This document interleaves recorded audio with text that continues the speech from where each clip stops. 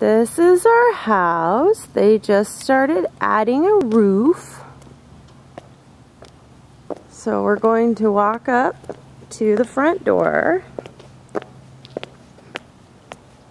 I'm doing the 4-inch high platform heel Peggy Bundy walk just to illustrate the situation. Here's the front door.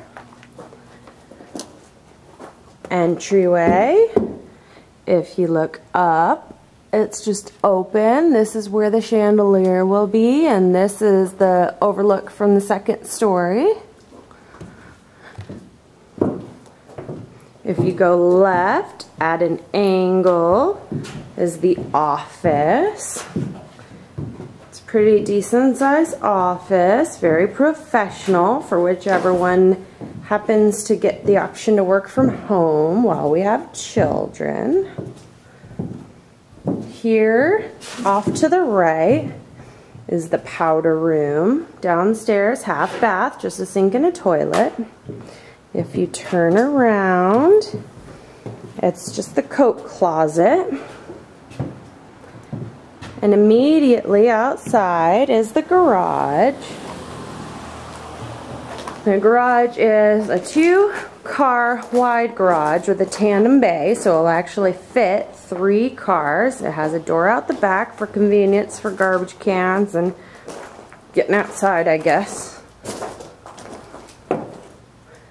Walk back in the house and swing a right a little bit farther into the entry, and here we enter the great room.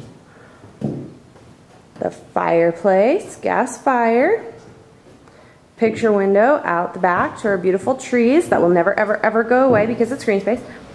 Our sliding glass door onto the back deck. We're still arguing about the deck, so we don't know what size it's going to be. Windows outside. This post and this post eventually will be extremely pretty, and in between is going to be a large island. It will have our 5-burner gas stove top on it. This will be our kitchen. The refrigerator will be right about here. And moving towards the left is going to be our oven and our microwave. Everything will be in stainless steel. This is the pantry. It has a frosted glass door. There will be shelves all over the place, and then a cute little walkway and storage for people to hide in. And walk back out of the pantry. We're going to turn the corner and we're going to go up the stairs. Up the stairs and on to the first landing. Up the second set of stairs on the turn. And to the right, I have deemed this room the nursery because it's closest to the stairs. It's extremely close to one of the bathrooms. So this room has 2 windows, and this is where I'm going to put cribs and things for little children that we intend to have eventually, which is why we're building this big old house. And here is the upstairs main bath. This section is for the tub and the shower. And this will be a pocket door right here, so that way nobody will knock each other out trying to get to the sink or the tub or the shower. This will be the sink area. I don't remember if there's 1 or 2 sinks. This is another bedroom. Obviously it is blocked by large pieces of wood.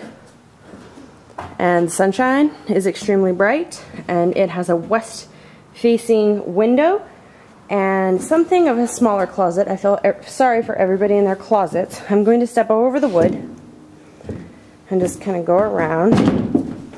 Nick's going to bang into things because that's what Nick does. And here's an angled door. And off to the right is another bedroom. This one, my mother has decided is the guest room because it has a pretty view. I think that's true. That's a good idea. Here's a closet for this room. You look outside, And this is the view, bunches of trees. Look to the right, you see some houses. Look down, you see our drop-off and retaining wall. Look to the left, you see some more houses. But yeah, these trees will never go away. They are dedicated green space, park area. Keep on going. Down the hallway. Swing a left. And this is the laundry room. And it is a really cool laundry room. It's ginormous and it has a big old sink to wash your delicates in, and we get, well, we would get a free washer and dryer, but we already have a really cool one, so we rejected it, and we're just getting the credit for that. But and here is some sort of featurey situation. They have somewhere where you can put a painting if you have a painting that size, so I suppose we're going to have to buy some art. We don't have any of that. And this is the master bedroom. This thing is stupid big. It's amazing. Our king-size bed will not overwhelm it like it does our current bedroom. We wouldn't have it any other way though, because it is the best bed on the planet. This is Nick's walk-in closet. Inevitably, I will get some of this walk-in closet, but he just has to accept that. He married me. He knows how many shoes I own, so he's just gonna have to make way. It's not my fault. It's an addiction. It's a disease. This is the framing for our jetted tub. Nick couldn't have it any other way. He had to have a jetted tub or a hot tub. And I said jetted tub because hot tubs I think are more expensive to run. This is the crazy toilet closet. I'm terrified of these little things. It also has a pocket door. I mean, it'll be convenient if you want to take a bath and you don't want to hear somebody go to the bathroom, but certainly they are a little scary. This is where the sink will be, and this one is my walk-in closet, which is great because I get up way earlier than Nick. So for me to be able to pick out my clothes and do all of my bathroom things in the same area without disturbing him is a really, really nice thing for our marriage. And here comes Nick in the frame. And now we walk back down the hall. We have the stairs to the right, and we'll just do one more room, the bonus room. This is the bonus room. We have not yet decided if this is the room or if the video games are going to be in the main living room. Not sure which will be better, but I imagine before we mount anything to walls, we should figure that out. So this one's a pretty good sized room. And yeah, so this is our house, and we're very excited about the situation.